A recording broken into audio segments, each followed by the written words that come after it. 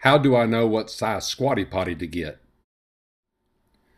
Hey, this is Greg Inman, and thank you for visiting my channel. Thank you for watching this video. If you like it, please share it and also subscribe to my channel. Today we're going to review the Squatty Potty. We're also going to demonstrate it, so stay tuned. Okay, here's my son Harrison. He's going to help us demonstrate the Squatty Potty.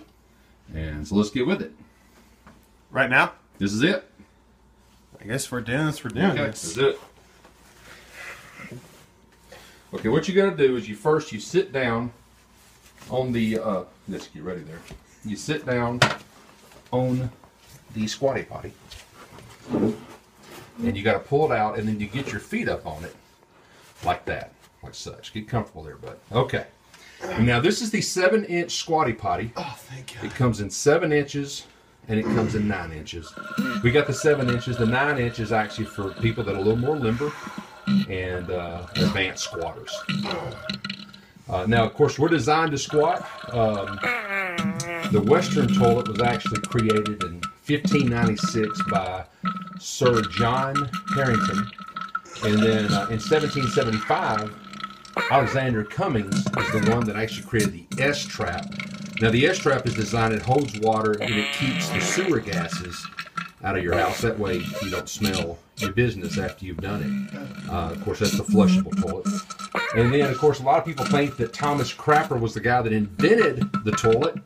And actually, he is not.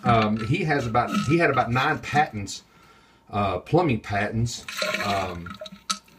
that he had in the plumbing industry.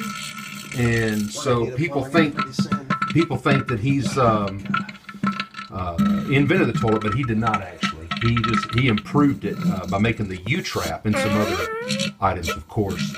And so now, why the potty squatty or Squatty Potty? I keep getting that wrong. Why the Squatty Potty? Well, we are actually made to squat. We really are. I mentioned the Western toilet, the invention of that, and with the Western toilet.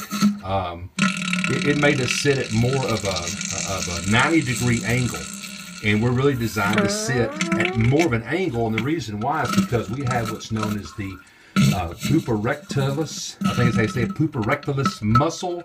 Harrison, hand me that real quick if you don't mind there. Thanks. Let me just. Okay. The pupa rectalis muscle, if I could even say that correctly, then that kind of cuts off our colon a little bit, and it kind of restricts us. It restricts your colon, but it's designed that way actually. It's designed that way because you don't want poop just kind of involuntarily falling out of your colon when you're just walking around.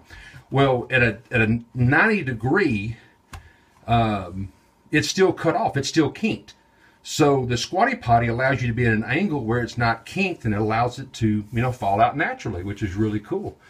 There are a lot of things you have, with us not squatting, we can have constipation, hemorrhoids, colon disease, many other things. And the Squatty Potty actually helps with those diseases.